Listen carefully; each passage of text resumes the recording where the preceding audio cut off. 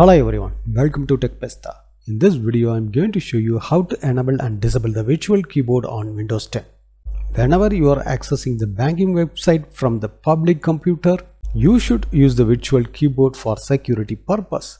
Most of the banking websites provide the virtual keyboard, but some websites did not provide the virtual keyboard. In this situation, you can enable the virtual keyboard on Windows 10 computer. This video shows how you can enable and disable the virtual keyboard in Windows 10.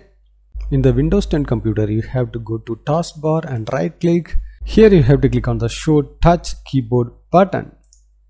Now you can see the keyboard icon will be enabled. This is the touch screen keyboard function. You have to click on this. This will be open the virtual keyboard. So now you can able to type from your virtual keyboard.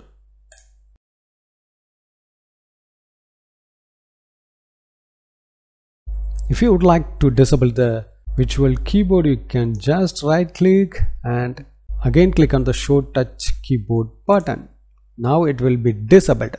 In this way, you can enable and disable the virtual keyboard on Windows 10 computer. Thanks for watching this video.